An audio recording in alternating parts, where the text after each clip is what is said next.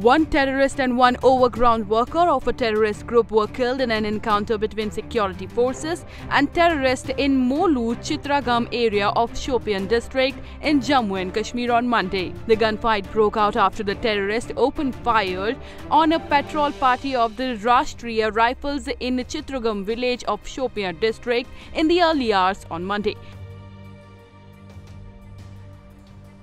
The militants have been identified as Firdaus Ahmed Bhatt and Sajid Ahmed Dar, and both of them are from Kulgam district.